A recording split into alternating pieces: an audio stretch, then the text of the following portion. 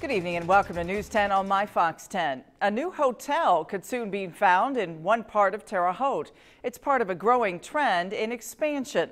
News 10's Hunter Petroviak was at the Area Planning Commission meeting tonight. He joins us now live in the studio with more. Hunter, what can you tell us? Patrice, the east side of Terre Haute has seen extensive development over the past years, and now a new hotel is looking at making its way to the east side. The Area Planning Commission voted in favor of rezoning a portion of land along State Road 46. Now that the commission has voted in support, the proposed hotel heads to the City Council for their approval. Jared Baylor with Vigo County Area Planning says all it takes is one store to spark the development of an area. For instance, you have Walmart or the new Myers store. Baylor says they're looking forward to watching that area continue to grow. Over time, as traffic increases to those stores, you continue to see other supporting stores come in. There have been any number of them in front of the Walmart recently. We look forward to dealing with some folks who are planning on building in front of the Myers probably in the next couple of years.